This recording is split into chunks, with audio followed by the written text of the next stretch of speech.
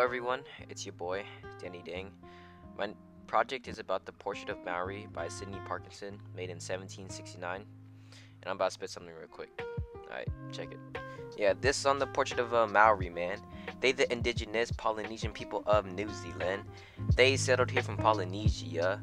So long ago it's like amnesia. 1320 to 1350 with the walk of voyages and several waves. Project best be good in hopes to save my grade. Yeah, let's hop in with that portrait. 390 by 300 millimeters of a Maori chief with a top knot or a top, but he said freaking let's have some fun. He put oil from tikaki berries and some feathers up in his hair before he tied it into a tiki. Yeah, I know what you're thinking, and it wasn't rare to see a wooden comb up in the hair of a chief to secure it. Yeah, and they got some beliefs, let's hear it. Woeful facial milk was a bunch we can see on faces, arms, and thighs, but only for guys, and we can't forget about the areas around the hips. The girls only had it on their chins and their lips. These typical mocha designs consist of broad and parallel lines from nose to chin, over the eyebrows and ears. Dude, I be spinning this for years. Mochas aren't just broad and parallel lines, they gotta mean something, and they gotta symbolize commitment or respect, the tribe that he or she came from and where they were kept. Mochas were performed using chisels made from materials such as albatross bone, either straight edge or serrated with chisels used all alone. As you can see, the Maori chief wore something that's green. Look at his earrings and you shall be pleased to notice. Yeah, that's greenstone. If you didn't know it, it came in various colors from off-white to dark green. It was real smooth with a slight sheen. They be using the stone for club-like weapons. The weapons be big and got sharp best edges. These weapons are the chief's prized possessions. Another prized possession was the high tiki around the man's neck, hanging on a cord, representing legendary ancestors and heroes, but wait, there's more. It got a tilted head, large eyes, look at him, he's minimized, which gave an embryonic look that looked kinda weird. He also had a mustache and a small little beard. Beards in the Maori society were commonly grown to cover their facial mochos, since mochos were being looked down upon by the Christian missionary. All of this religious persecution against the Maori occurred in the middle of the century. On the shoulders laid a flax coat made up of strips of white-haired dogskins. The only people that wore this were the most honorable and prestigious of men. This portrait was painted by Sidney Parkinson, born in 1745 in Edinburgh. With weather so cold and 32 degrees, it'll make you say bruh. He died on January 26, 1771, buried down to the core. Parkinson was taught and apprenticed by William Delacour to study draughtsmanship, the study of drawing detailed pictures of machinery, devices, and so on. He was ordered to draw aspects of Maori life and art at the time from there on. He moved to London and spent time sketching plans at a nursery named the Vineyard. No, not the place where old people go when they get injured. It's a place where young plants and trees are grown, also the place where James Lee and Lewis Kennedy owned. Lee wrote a book about the Linnean system of classification, which brought the nursery fame and attention.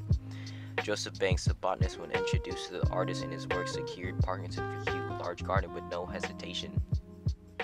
He was then hired to be artist for Captain Cook's voyage of discovery, where Alex Buchan sailed by his side to record the scenery, so Parkinson can focus only drawing plants and fulfilling his destiny. On the endeavor, Parkinson painted tirelessly everything by hand and drew many sketches of various specimens. But did he get tired? Maybe, huh? He stopped hand drawing when they reached South Pacific and Australia. The most troubling incident that happened was in Tahiti when Alex Buchan suffered a severe epileptic fit. He fell into a coma and died, which made his dear friend Sidney yell son of a. With the loss of his friend, he was forced to take on the work of two men. The next major port they stopped at was at New Zealand, where there weren't many botanical specimens. This allowed Sidney to make detailed drawings of both Maori women and men. It was evident that his talent extended to portraying people as well, but unfortunately, as the voyage continued, some things didn't turn out too swell. After the stop at Batavia, fevers, tuberculosis, dysentery started to spread. On January 26, 1771, Sidney Parkinson, sick of dysentery, was found dead. Banks and Parkinson's brother Steinfeld fought over who had possession of the sketches. The papers were lent to Steinfeld, where he soon came to be wretched. Contrary to the agreement, Steinfeld published the book with ease, entitled the book A Journal of a Voyage to the South Seas.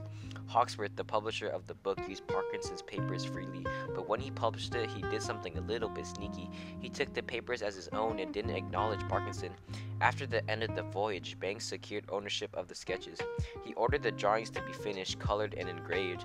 The new artist strived for Sidney's expertise, but none were really the same. Over 500 plates were completed by publication by 1778. Parkinson left this world with 280 finished and botanically accurate paintings and 900 sketches. The type of impact Sydney had on the Maori community was epic. Parkinson's portraits were the first visual records of physiognomy, a person's facial figures and expressions, indicative of ethnic origin is what they gotta be. Tattoo patterning, dress and ornament of Maori in Europe where it was first ever seen. The effect that Maori art has on modern society is that they give visual form and shape to cultural belief systems and express spirituality in natural materials such as wood, stone, and bone, and flax. Like actually, the function of art at the time of the Maori changed from a primarily spiritual role to protest against the change from European colonization and assertion of Maori beliefs and identity. His artwork can be found in London at the British Library. That's my final bar, but I need y'all to know something. Yeah, my name is Danny Dang. Yeah, keep it in memory. Gang.